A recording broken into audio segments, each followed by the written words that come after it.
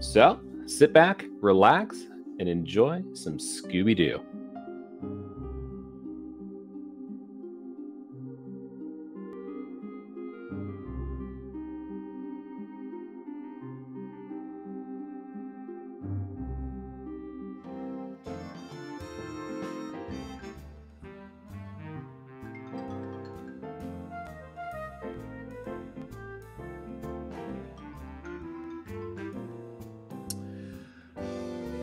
All right, I think we're good to go. What's up, everybody? My name is Jaxler, and this is Scooby-Doo, Night of 100 Frights Any Percent. I've got a bunch of buddies with me on the mic. If you want to go ahead and introduce yourselves, like, if I can speak. All right, what's up, guys? My name's Nestani, and yeah, I'm just happy to be here. Jax is the current world record holder for the category, and hopefully we just have a good time here. Hey, I'm Sam. I won this game too, and oh my god, we have such a good run to show you. Like, you've been popping off words left and right for the past few days. Yeah. So this should be good. Hi, I'm SnowyMoogle, and I'm just like super happy to just help show off this game. If you have never seen this game before, it is an absolutely amazing run. And y'all are in it for a good time. Alright, so before we start the run, I'd just like to mention a couple of things. First of all, we're going to be playing this on the GameCube version of the game. We'll explain why that's the case roughly about like 15 minutes into the run when it becomes relevant. Additionally, I'm going, at the very start of the run, I'm going to be quiet just for a second so I can listen to an audio cue to know when to skip the first cutscene. But then from there we'll be good to go. This run gets off to a pretty fast start. There's going to be a lot of talking going on, so I apologize in advance. This game is really, really technical. So I think without further ado, we're ready to go. So I'll count from 3 and we'll start time on go, okay? 3, 2, 1, go! Alright. So wait for about the 7-second mark for the sounds. Alright, and we're off. So, first things first, you're going to see me collecting a bunch of Scooby snacks here. These are the game's primary collectible. There's like a bajillion of them scattered throughout this game, and they are used to pay for snack toll booth gates that are kind of placed at the end of certain levels as sort of a way to force players to look around and explore. This game is essentially like a 3D Metroidvania type game, so as a result they try to encourage that exploration. We're going to be skipping a lot of those toll booth gates throughout the run, however we have to go out of our way to places such as this level in order to get some extra snacks for later. You're also going to be seeing me do some charge attack movement, but there's a bit of stuff going on with that that's kind of complicated and a little harder to explain. We managed to not drop any snacks here, so that's pretty good. Out with a 57, not too bad of a start. I'm going to let Snowy kind of talk about the manner segment coming up here. Okay, so right here, you're actually going to see Jax. He was talking about the snack gates that we have to pay. He's going to pay the first one right here, just a quick 25 snack gate, but they will cost a lot more later on. And additionally, what Jax was talking about, we're going to be going out of our way a lot in levels. So our paths through the levels aren't necessarily the absolute fastest, but a combination of going fast and getting a lot of the fast snacks. And right here, you're going to see Jax do what's called chandelier jump. And you're normally not intended to get on that chandelier right away, but precise jump, he can do it. In addition, he's going to be jumping off some invisible ledges on these canvases, giving him access to a bunch more snacks right here. That is a very clean manner. It's like a 41. That's pretty good. All right. So the whole reason that we went inside there was to go talk to Holly.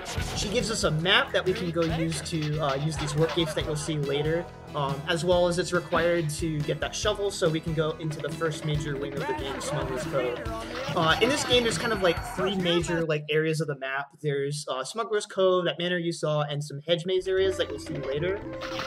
We're going to be going through to Smuggler's Cove because at the start of the run, we need the first major Metroidvania upgrade, the double jump. Now, this level is kind of like the start of a bunch of cycle-based components to levels, so there's going to be some enemies moving around here. I tried to time my charges effectively so I could grab those 2 snacks right there and get a charge off right here and be in a good enough position.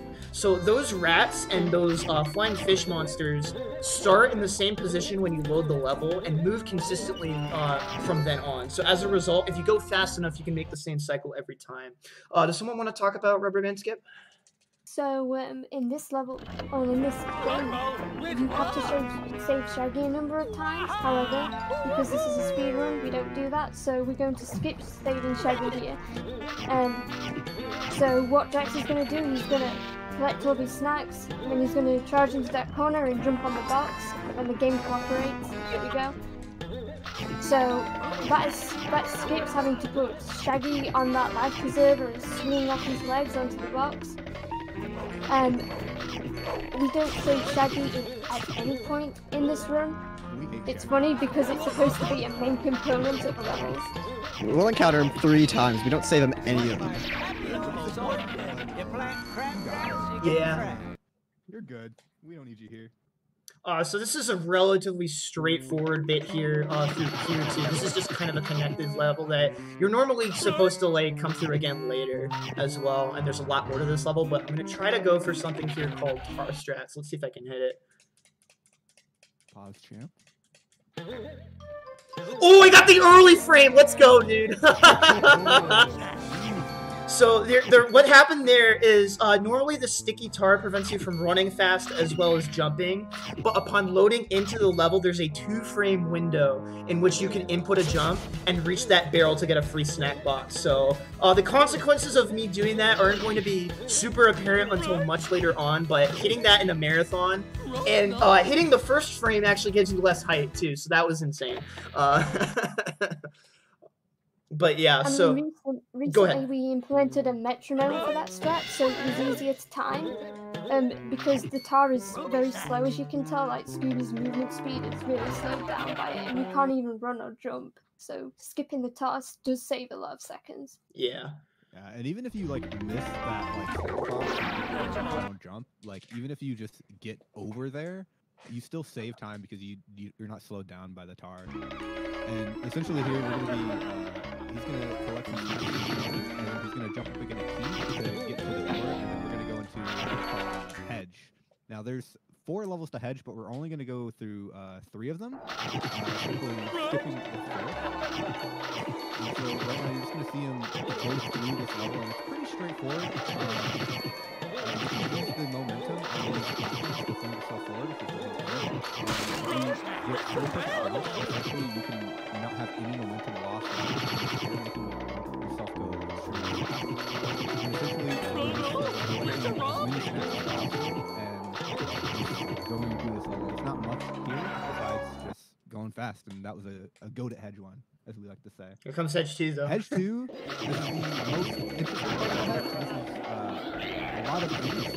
He's about to come up on Yeet Cycle, which is basically just him trying to jump on an invisible ledge on this wall. He did not get it. Unfortunate, but it's a super inconsistent jump. Yeah, it's not consistent at all. So he, right now, we're about to see him go into a ledge, in which case there's a ledge on the center of it, invisible ledge. Let's go. Your first try? First try, let's go. And that's a really hard jump to make, but once you get a piece of it, it's like very nice. And you save a bit more from the other strat, which is just jumping at flower jumping. Yeah, you're not supposed to be in this area until you get the first boss's Metroidvania upgrade with Roshes. But by doing that jump there, or an alternative strat right over here called flower jump, you can actually get those snacks for free. And again, like Snowy said, it seems like we're kind of going out of our way. Ooh, that was a little sus. But like these snacks are going to be super necessary for later. Yeah, because you have a lot of like snack gates to pay that are like 400, like and like 850, and another snack gate that and essentially you're gonna see him just like dig up some snacks here and just pretty much collect as much snacks as possible. And the reason that we collect all of these snacks here is because they're all like very close together, meaning that it's just fast to pick them up, right? And right now you're gonna see the first major like clip of the game where he's gonna try to clip through the gate and like skip all of hedge 4. It's like a 720. That's pretty good. So what Jax skipped there was like a really long auto scroller with Shaggy, another Shaggy skip, and he also skipped the first 2 Chills and Spills levels and Greenhouse levels. Not only does that just going through these levels save on snacks because there's snack gates there, but it also saves you going through 5 levels. You only go through 3 here. Yeah, and like Sam said, the auto scroller is like super duper slow. There's like ways to speed it up, but it's like it's really sad. So it's funny. We're doing this. The level he was just in, Misbehave in Part 1, is like not a play. If you're playing this game casually, you don't get there until at least like an hour or 2 in. But we do this big skip just because it just so happens going through these levels, Skull Cliff backwards, happens to be faster than the casual route. yeah. So we're actually getting to like where exactly you'd want to be in a casual route, like in the next couple minutes. Exactly. Alright, so right here I do another slope jump to get up to these snacks, and then if I go fast enough here, I should pretty consistently make this platform right here. That saves about roughly 15 seconds or so. So now we're chilling here, grab a couple of snacks, and my work isn't over yet. I'm trying to make a really tight cycle at the end of the run here, or well, this stretch of level, I suppose. Yeah, I wish. There's a falling platform that I'm trying to meet at the end that will let me skip a little bit of a run around at the end of the level here, which kind of makes it hard to pass through otherwise. Something you'll also notice here is that I'm making what looks like a lot of leaps of faith. The game's camera angles, as in all the quest levels, kind of assume that you're coming from the opposite direction since we're technically going through. Okay, crap. So as a result, like, you have to practice a lot here, because if you don't know where you're going, you'll just pretty much all the time fall to your death. It's pretty rough, so got through here a little bit slow, but we still need the cycle, so that's fine. I mean, it's worth pointing out that this game doesn't have a free camera, but the camera is fixed, and that makes it difficult to go through the levels not in their intended way, like here. Like you have to know when the platform's coming, because otherwise you could just easily just jump into the void. Exactly. So I went for a bit of baby strats right there. There's a bit more of a difficult route you can do right there, but if you miss it, it costs like 10 seconds to the death. You have to get it to make up for it. So I decided not to go for it. But And Deathworks mainly just dying. yeah, Or wherever. and that resets the cycle. For some levels, you don't die. Like if you die, you don't teleport all the way back to the start of the game. Like in the previous level 4, it's still 4. You won't go all the way to that level, right? You'll like, go like halfway. So you have some forgiving spots, but most of the time if you die, You're barely making the cycle at the end Yeah, of Skull. this That's one. a So I'll very explain tight this next level cycle. though, while I try to set up for it. I'll go for ladder because sure. Jax is going to do Summarelli here, which is just skipping, having to wait for the platform to come back by using that invisible collision on that wall. And then he's going to climb up the level using his wooden planks. I should And probably now we're delete in that gold. the level with the helmet. And he also skips a cutscene there if you're moving fast enough. Yeah. If you don't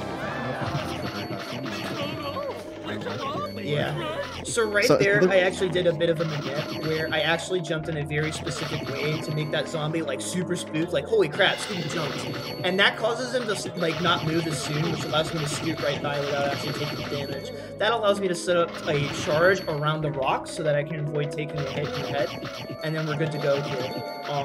So yeah, at the top of this hill is the next Metroidvania upgrade. That's the whole reason we came all the way out here in the first place, was to get this helmet so we could hit buttons, deal damage to enemies. It's necessary in order to beat the game.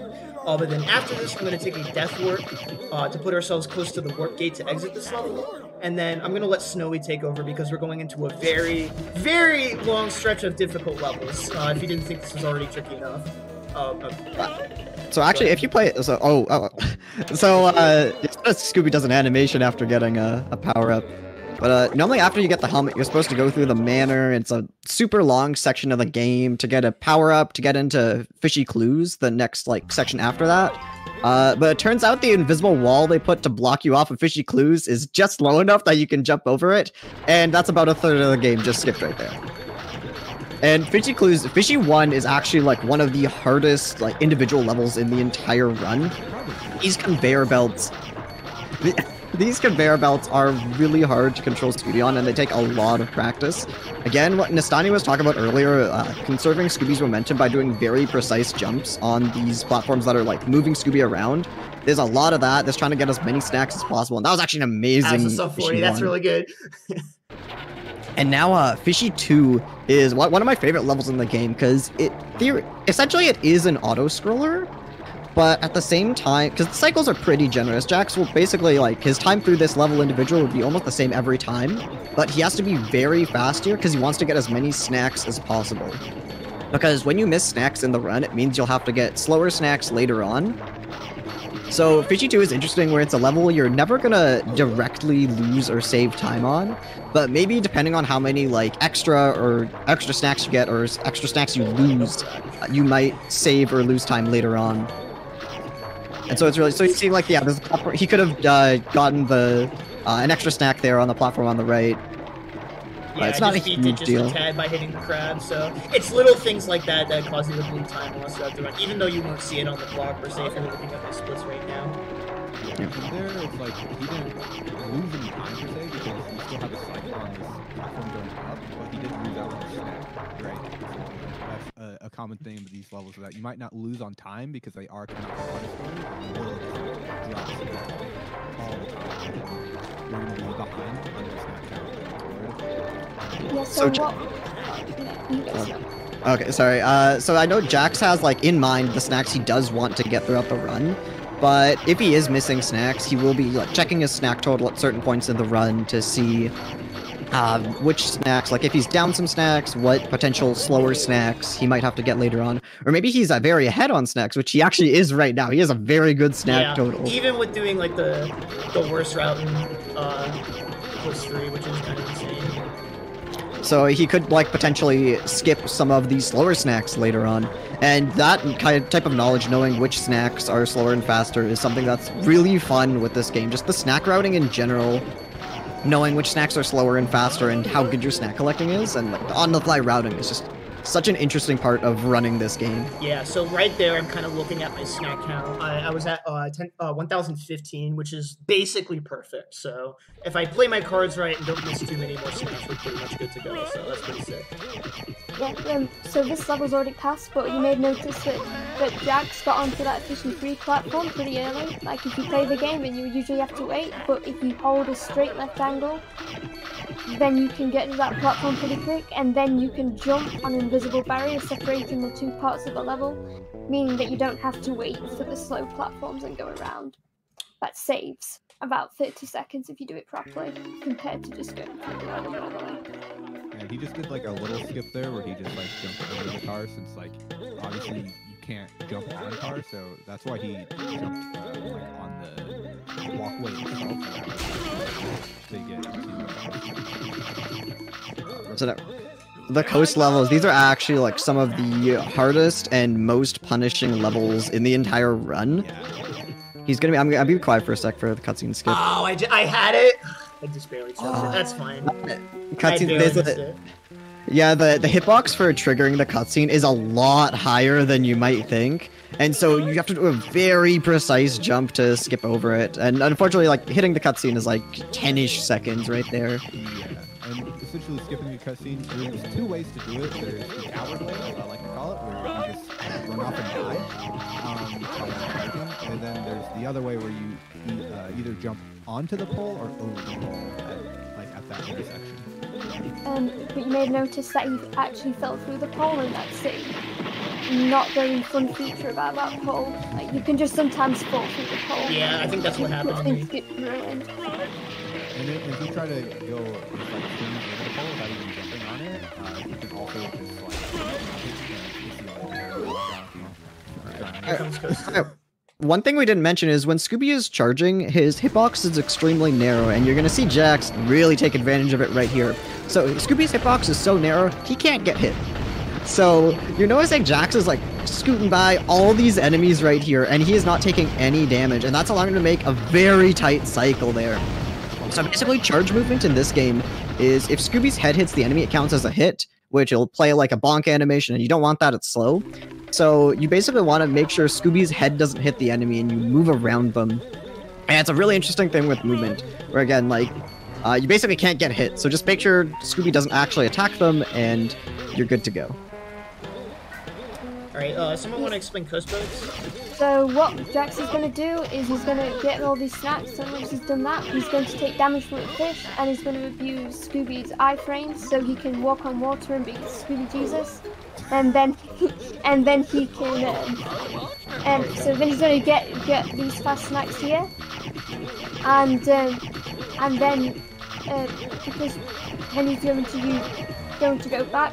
But Jax is on 1.1, meaning that there's no invisible fish net here, so he's going to swing on that net instead, and he got it. Good. There is certain versions of the game where there is an invisible bag like out on like the water, which you can jump on, and essentially you just have to pretty much just.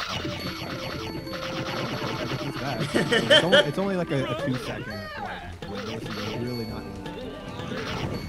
So like if you want to run this game and you pick it up and you don't have the invisible bag, don't worry about it.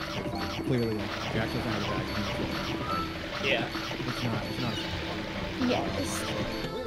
So yeah, if you have a game, if you want to know which version of the game you have and you have no idea, then going into that level and testing if there's an invisible net there is one of the ways to check if you have 1.0 or not. And in this level, this is a lighthouse, so essentially you're going to see him like what Snowy was talking about earlier with the hitbox, where he's going to go up this giant staircase. There's going to be a lot of enemies around him, and essentially he's just going to slide between every single one, and he's just going to make that cycle of the lighthouse going up, and this is actually a pretty consistent cycle. Like if you bomb like 1 or 2 enemies, you're gonna be fine. But like if you bomb like 4 enemies, you're gonna be probably not making it, you know.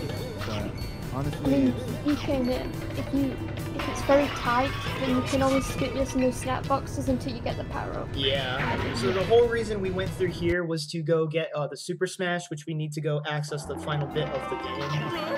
Even we need it in order to deal damage to the final boss. That's kind of the theme of this run, is we get the necessary Metroidvania upgrades to beat the game, and then we just kind of dip, and then we go beat the game. Yeah, so we actually do have, like Jack said, we have everything we need to beat the final boss now, and that's what he's about to go do. Yeah, so this is just kind of cool movement. This is actually kind of a newer route that came into effect a couple of months ago, I'd say. So instead of going around this bend to grab snacks, we're going to be taking this door in a different warp grate to grab some extra snacks. So just a kind of a small little thing. But as we're making our way to the creepy levels, Nordic, you probably have time for like one quick message real quick if you got something.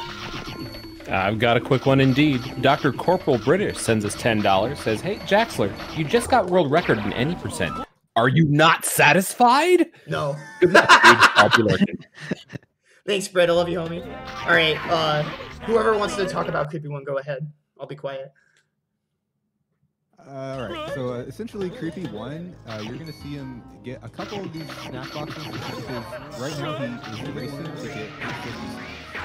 And essentially, you're going to see that he just went down into like a little pivot there, and there was a snack box there, and you can either hit the invisible ledge there, or get hit by the bats flying in the air, and then use your iframes to pick up that box. And essentially you're going to watch him jump over like part of this level, little times there where you don't go all the way around, he just jumps to the rock. And that snack box is actually relatively hard to get because you have to do basically two full maximum jumps and then also smash to make it back on the ledge. And I don't know anyone casually would find the invisible like snack box. Yeah. In Creepy 1. There is a percentage counter that tells you, but so right here what I'm doing is these keys over the cauldrons actually have a bigger hitbox than the bubbles that can actually damage you. So as a result, if I abuse Scooby's jump hitbox properly, I can actually just get through there just fine without any issues. Alright, here comes the gauntlet. Go ahead, whoever wants to. Okay, so what Jax is doing now, he's skipping Shaggy again. He's not going to save him from the jail cell, he's just going to use invisible walls on the invisible walls, and then he used another invisible wall trick to skip the Redbeard fight because you usually need the gum and then the soap, but we don't need that because we're speedrunning. Oh, and then now he's doing DGS, so he's skipping the green ghost fight by using invisible walls on there. That skips getting the umbrella, which you would usually need to float up here. So essentially, in the last 30 seconds, Jax skipped both the second and the third boss with just a few invisible ledges. That's why I had to speak like a rap dog. Because, oh my god. Because And essentially, those are the 2 hardest skips in the game, seen by pretty much everyone in the community, because the third ledge that you see him jump on is highly inconsistent most of the time, and so is Arbius. We actually saw him in the first try, and he made second snacks, which is seen as very good. And now he has 850 snacks, which is the amount that he needs to do this final snack gate. And right now he's going to do something called Lido skip, which is there's 2 ledges that you can jump on, and then he jumps on the wall, and then he gets up to the bridge fast instead of having to do the whole shut off the what's it called, the slime or whatever. Yeah. so here, we're going to skip saving Shaggy from the shark because saving Shaggy is always slow.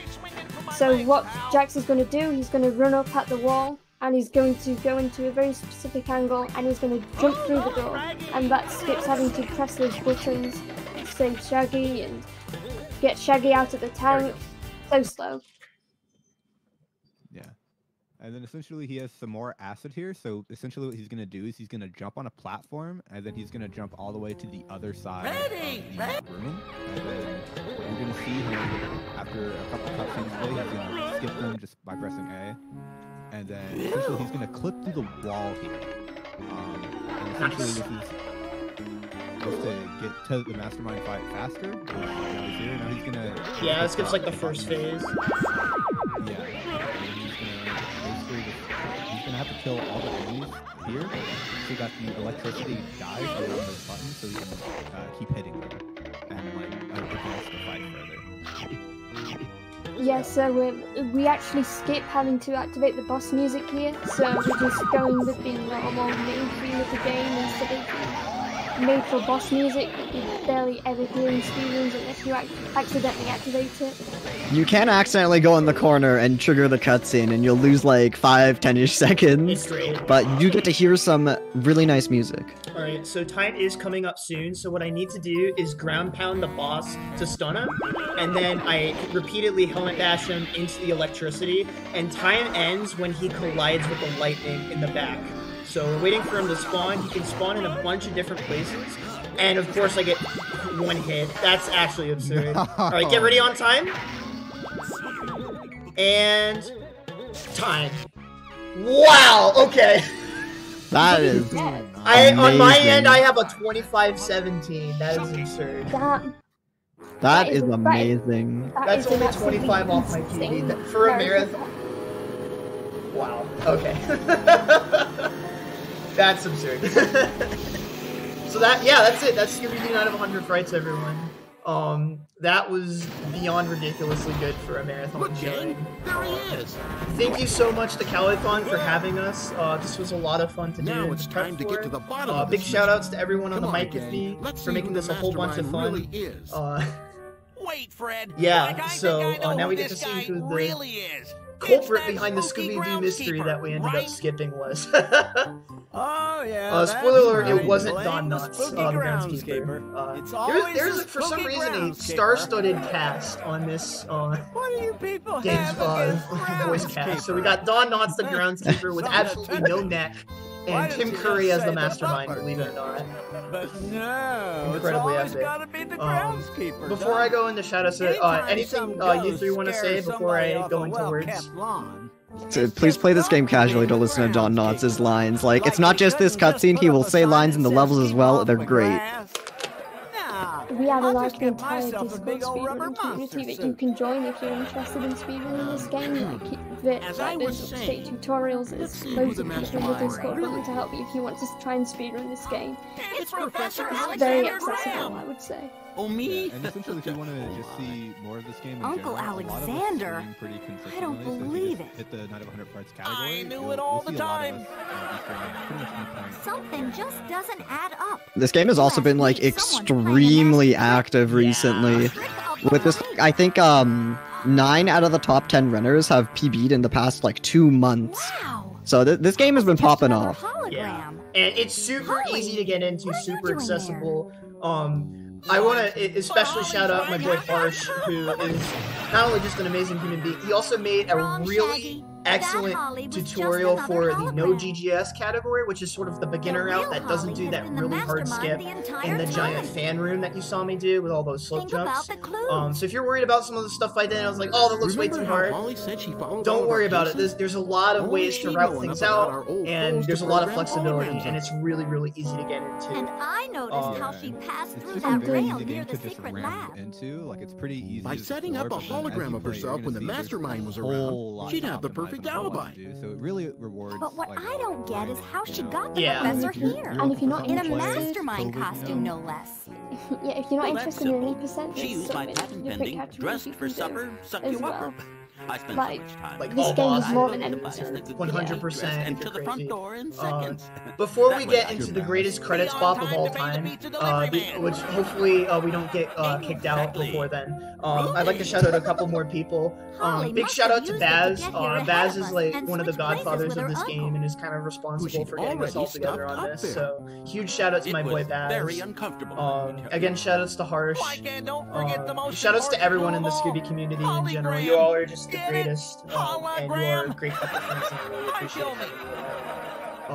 it. So yeah, But why, go ahead, Sam. Holly? Why go through No, all of this? It's just really You guys amazing would've how caught like my this uncle, game went And when from he was being sent to very jail, inactive, I'd like, steal his super 2 years hologram ago to invention 2020 and claim it's I just came up with it exploded. myself. Yeah. And, I so would have many- made a fortune like there's been too. 3 new words in the past 24 hours. It was a good plan. Yeah, literally in the past, Yeah, and I and would 2 have sub gotten away with 25s, it which too. is like a huge Not milestone for our meddling community. kids So and your pesky yeah, dog. so Huh? I get unless any I guess I should probably Here, preface Professor, this. let me help So for whatever reason, this Oh, game has the greatest credits I don't know bop how of to all repay you. time. I like to jokingly call it Scoob Step Well, all and listen these to it fiddles are whenever a I great finish a start. run. So if it's cool with the marathon style, I know we're a little bit ahead, but if you need to cut me off, that's totally fine. I like to take a moment to listen to the credits music for a bit. It's about like a minute or 2 long. So everyone in chat, get your dance emotes, whatever you have ready, because this is just quality content right here. And here we go. Pokey W's out, chat. Stop.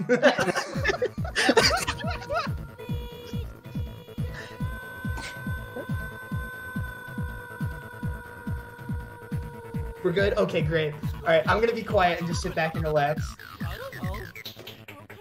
Can we get a shout out to the lead tester, Eric Hernandez, and all the other testers, poor things. Shout out to my boy Razmig the Bug Killer, who had the audacity to nickname himself the Bug Killer in the in the credits, but you can beat the game in probably under 20 minutes once we implement creepy early, so. Oops. We're not afraid, right, Dad? Z-Ball shot collar is also great. Did you ever notice that? Dude, no, I mean, Brian always knew that. I didn't know that. Yeah, you also got Butt Boy on guitar, which is also great. Come on. Butt Boy. That's my boy. He made some pretty cool tunes for this game. And you don't hear any of them in this. Yeah, sorry. We skipped all of it. Come on, guys.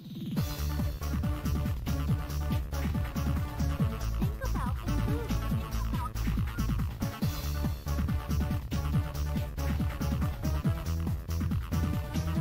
Something strange is definitely going on. Shout out Barney. You know, he's gonna really I have never fun. realized the QA technician was called Mario. Let's go. Yeah, let's not do that. Wait, have we gotten to Razmig yet, or is that in the next verse? Oh no, we've gone past him. Ah.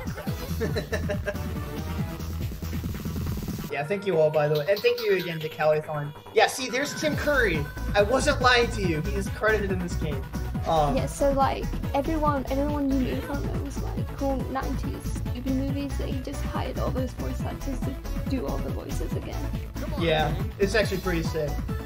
And yeah, like we said, please play this game casually. This game is actually made by the same people who made Battle for Bikini Bottom and like the movie game. This was their project before they did that. So if that doesn't convince you, I don't know what will. But yeah, we've come to the end of the Scoob step. Unfortunately, I hope you enjoyed the Velma bass drop. That's about all the time we've got. I believe coming up next we have Lori back on stage with Pac-Man World 2. So at this point, we're going to toss it back over to the Calithon staff. Again, thank you so much, everyone, for having us as a part of this. It was really a great opportunity to get to show this game off. So I've been Jaxler. Thank you so much for having me. And enjoy the rest of the marathon and keep donating, everybody. Take it easy.